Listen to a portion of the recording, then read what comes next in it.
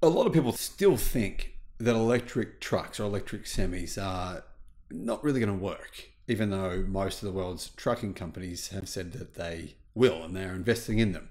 However, in Australia, researchers are about to build a section of freeway which will wirelessly charge not only cars, but also electric buses and electric trucks. The plan is to roll out wireless electric charging freeways across numerous parts of Australia within the next 5 years.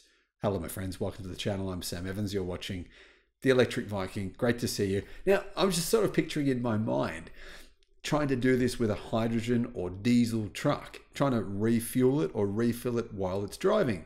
It would be a disaster on numerous counts. I mean, the only way I can imagine this possibly working is if maybe Tom Cruise was involved.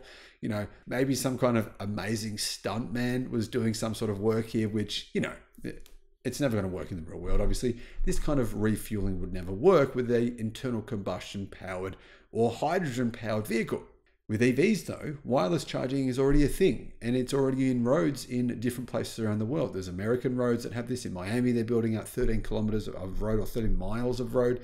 In Japan, they have this as well. I believe there's also a highway in Sweden that has wireless charging. So this is not just some kind of wacky idea. It actually works. At this point in time though, the charging speeds of wireless charging roads is not, well, they're not particularly fast, but I guess they don't need to be.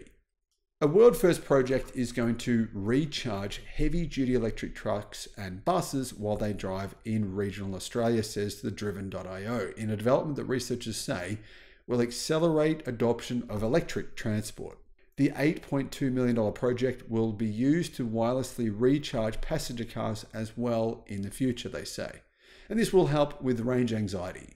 I mean, if you think about it, right, I think range anxiety is not really that much of a legit thing today. But once we have these wireless charging roads, even if only for say 20 kilometers here and there, that would certainly kind of improve your feelings towards having an EV. Kind of reminds me of a game like Mario Kart or something as well, right? You kind of drive over the bonus section and you get a special boost up, a special charge. That's just me. But anyway, this project is led by Swinburne University of Technology in Australia. They received a $3 million government grant towards developing a prototype for wireless charging in roads. The university's New Energy Technology Research Group lead professor says the technology will be a first for Australia, and the prototype would be the first in the world to top up semi-trucks and buses whilst they are driving. Now, yes, that's true. Like I said before, there are currently wireless charging roads in other countries, but they're not suited for trucks and buses.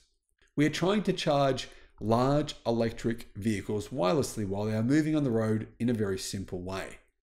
You can imagine 1.5 kilometers or about a mile of road that the vehicles will drive on with a limited speed, and it will charge the vehicles. So you'd install these kinds of roads in places where the speed limit is relatively low, maybe built up areas, and then it would make sense because vehicles would be there for longer.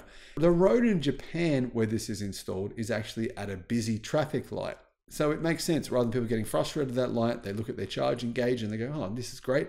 I'm here in a traffic jam, but my car's getting charged. This is great. The professor said he expected the prototype to work by building coils into the test strip of road and retrofitting existing heavy-duty trucks and buses with receivers to harness the charge, which is actually not that difficult. The prototype will deliver around 50 kilowatts of power to boost the battery. So 50 kilowatt charging speed, DC charging, it's not particularly fast, but realistically, it doesn't need to be. I think one day there'll be hundreds and hundreds of miles of charging, wireless charging roads. So then you could, in theory, just continue driving forever without ever stopping. Dynamic wireless charging for large electric vehicles will make a big difference in the Australian market, say the researchers, as some transport firms have expressed concern about electric vehicle range. At this point in time, it's true that electric trucks don't have as much range as what would be ideal. Now, there are trucks with battery swapping. You can swap batteries out, and they basically have a forklift that swaps out the battery, and away you go, you drive off again. But most trucks now don't have the option of having a swappable battery. Tesla Semi, for example.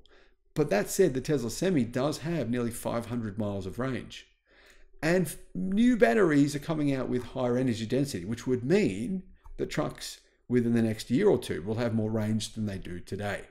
In Australia, the landscape is very different because we are a huge country. Distances are very large, and dynamic wireless power transfer is something very attractive for the future of transport. When we implement this project, it will be an answer to charging cars, lightweight cars and trucks as well. So is the future of the automotive industry wireless charging? I don't think it is. I think it's just too practical for the majority of charging to be done at home. Now, you can actually get wireless chargers already for your EV now, but they don't charge as fast as normal plug-in charging. So I think most likely 95% of charging will still be done at home, where you can use your solar as well quite often. But this niche market, road trips, trucks, trucks driving on freeways, buses, etc., they could have sections of road, sections here and there where maybe there's a gap between charges, or maybe there's some particular reason. Maybe there's a reason that you might be spending more time on that section of road where it would make sense to have wireless charging. That's what I think. What do you guys think? Thanks for watching. Bye-bye.